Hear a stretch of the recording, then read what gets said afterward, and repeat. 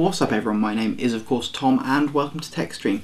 Today we've got another Razer product in the studio. We haven't had one in for a little while, and what we're looking at today is the Razer Siren Emote, a USB condenser microphone with a bit of a twist. So first of all we'll start off by taking a quick look around the box. It's your typical black and green Razer packaging, nice little tag at the top, and it just lists sort of what it is. It's got an 8-bit emotion, what they call an emotion display. It is USB. It is a hypercardioid condenser microphone. Hypercardioids basically mean tight pattern. Comes with a few extra little bits. Yeah. Okay, so let's take a look at the inside. So in the box, typical good quality Razer packaging.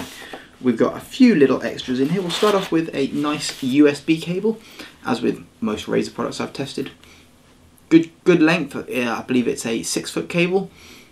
All braided, nice thick quality, comes with little protector caps on there as standard. We do have the base.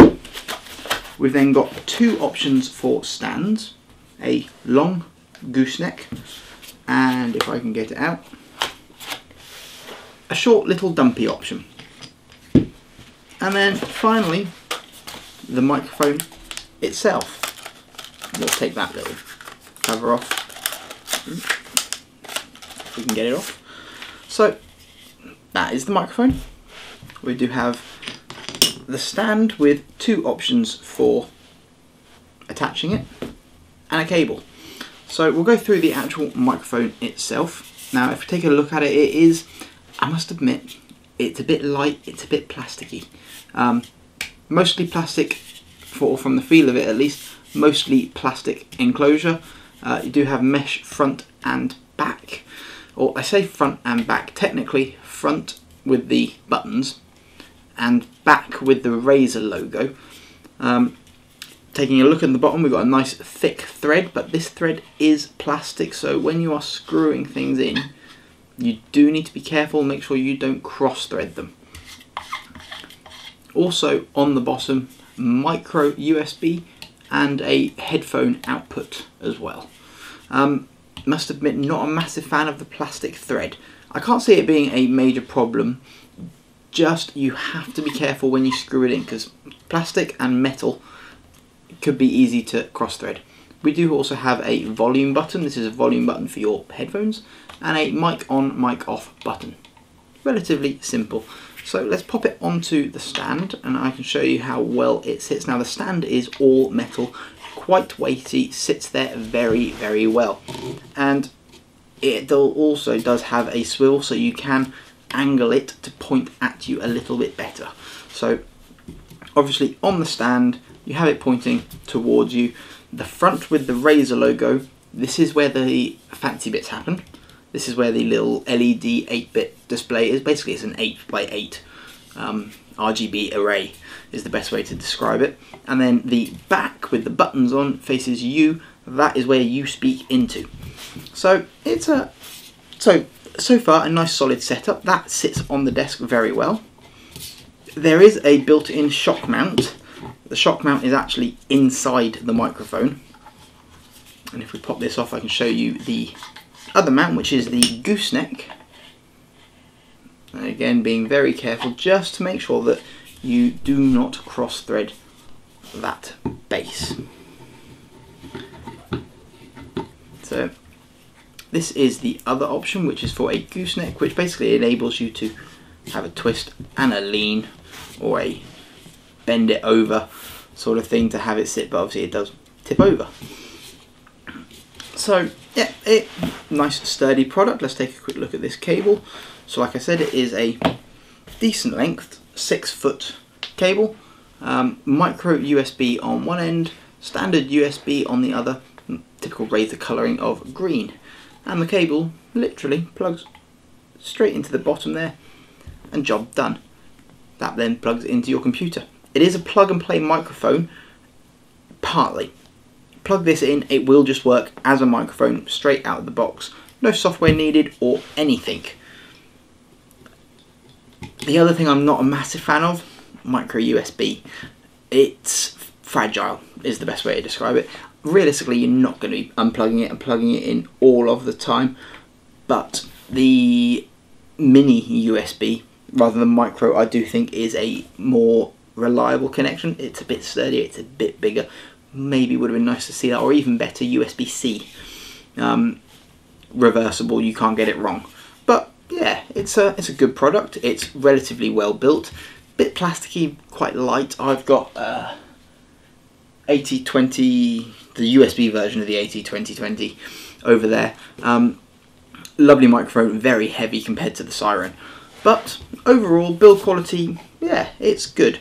The stand is very solid. The AT came with a horrendous little tripod, which for a microphone of the price that they are, was a bit underwhelming. The nice stand that this comes with is most definitely usable. You could, personally, be not a massive fan of the gooseneck, makes it quite tall, but obviously you do need to have this part on display. So that is the microphone itself.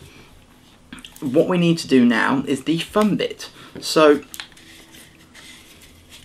what I'm actually going to do now is I'm going to disappear. The rest of this video is actually going to be recorded, or the next part of this video should I say, is going to be recorded using this microphone, because what I'm going to do is I'm going to plug this into my PC, show you this display, how it works, how to set it up and how to get it going. After that we'll be coming back to the studio for some conclusions. Right then guys, so now we are going to be taking a look at the software that you require to run this Razer Siren Emote. You actually need two bits of software. Firstly, you need to install Razer's Synapse software. After installing the Synapse, you do require Chroma Connect, and then you require this Streamer Companion app. All of this is available from the Razer website. So once you have installed Synapse, you've got your Razer Connect software, you then need to make sure you install the Streamer Companion app, and then you need to just make sure that it's enabled up by here. Once we've done that, we can then open our Streamer Companion app. And the first thing it will do, it'll ask you to log into your Twitch and your Streamlabs. Twitch and Streamlabs, I've got this linked to my accounts here. And then you will get this display, which allows you to set up and edit and create other different devices and reactions. So as you can see here, we have Twitch and Streamlabs. So if you're using Twitch, you can set up reactions for follows, subscriptions, general or gifted alerts. You can set up all different ones. Cheerses, chat messages. Chat messages quite clever. You can have an alert based on length of chat message that is sent, or you can have one set up by chat message. So you could create one that if somebody says good game, GG, you could create an emote that only reacts to GG and have that pop up on your thing whenever somebody says good game. And if I just quickly set test, you can actually see what pops up on the microphone. And these can all be changed by clicking this little change emote. Let's change that to licking lips.